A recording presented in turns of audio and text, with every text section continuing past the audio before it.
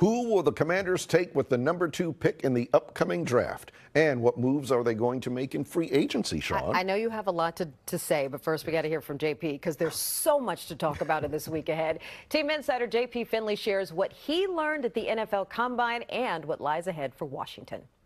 The NFL world is back from Indianapolis, and that means focus shifts to free agency. Let's give everybody a refresher on what Washington's got. That #2 overall pick, which there's so much excitement about. 9 total picks, including 5 in the top 100. They could get a lot of good players quick in this first draft for Adam Peters. But don't forget, over $90 million in salary cap space. We're going to circle back to that salary cap space in free agency in just a moment. Here's one thing I learned, though, in Indiana. For all the hope of Caleb Williams, the hometown hero, coming back to D.C., the Gonzaga alum, don't think it's going to happen. It sure seems like Williams is going first overall to the Chicago Bears. And you can understand when you watch some of these plays, the arm strength, the ability to throw off platform. Williams is a star. He's going 1. So what does that mean for Washington at #2?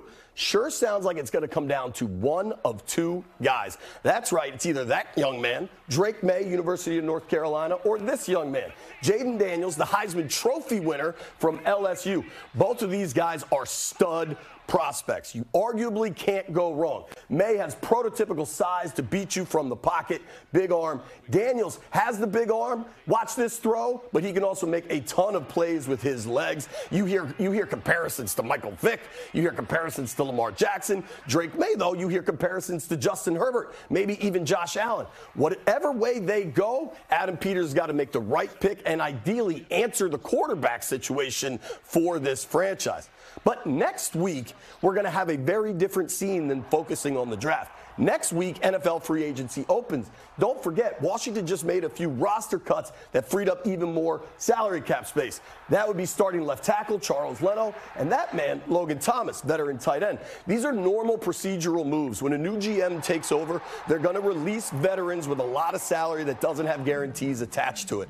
What it does mean, though, Washington, even though new GM Adam Peters swears he's going to build this roster through the draft, when free agency opens next week, they're going to have to be active just because they have so many roster holes.